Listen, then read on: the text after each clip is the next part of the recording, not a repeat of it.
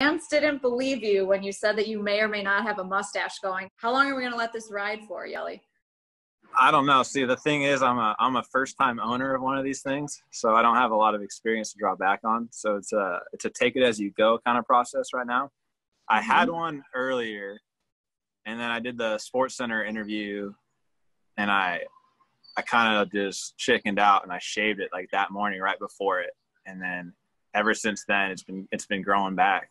We might need to do a new team photo. Oh, if there's a 2020 team picture, it'll be pretty legendary. It'll be one to frame for sure. Would you ever consider a Raleigh Fingers handlebar situation? Well, we'll see. We don't know if we're capable of that yet. Like I said, first time owner. So I don't really know how this thing goes or what the next steps are. So it's a take it as you go process. And if we go down that road, we go down that road. There's really just no telling. So I have to ask you, have you seen Yeli's mustache? I have seen it. He FaceTimes me often, so it's unavoidable.